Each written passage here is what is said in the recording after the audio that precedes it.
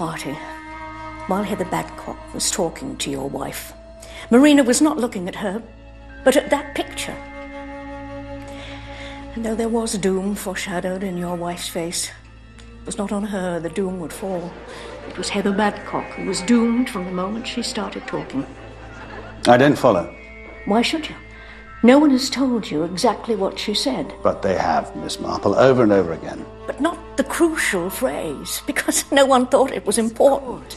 I was just a girl absolutely thrilled at the prospect of seeing you in the flesh. I've always been the most huge fan, but the most ridiculous thing was on that day, I went down with the temperature and the doctor said I couldn't go. What a pity. Can you imagine my disappointment, Miss Gregg? What did the doctor say it was? German measles. I wasn't feeling really ill. I only had this little rash on my cheek, so I said to myself, I won't be beaten. I got up, slapped some makeup on and went along. I am so pleased that I made the effort. Oh. German measles? That is correct, isn't it, Mr. Rudd? Yes. A very slight illness, really. A rash, a little fever, but extremely infectious. And if a woman contracts it in the early stages of pregnancy, the consequences can be devastating.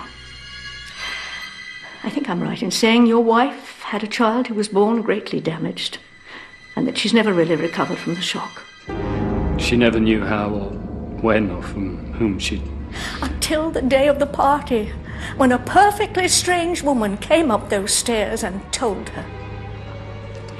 Imagine what that moment meant for Marina.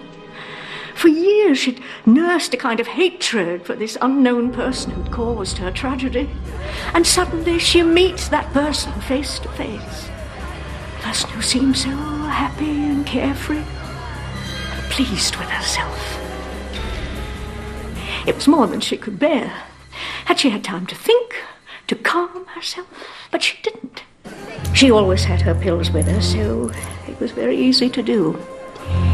She put the stuff into her own glass, and if by any chance anyone noticed, they wouldn't have thought anything of it, having seen her take them before.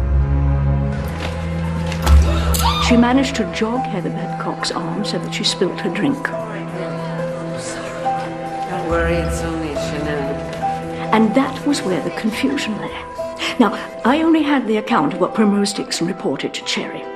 She said how funny it was that she seemed to spill the drink on purpose. Yes. But the she that Primrose referred to was not Heather Badcock, but Marina Gregg. It was really the perfect murder. Have this, why don't you? I haven't touched it yet. I couldn't. Please do. I've had far too much already. She wanted Heather Badcock dead.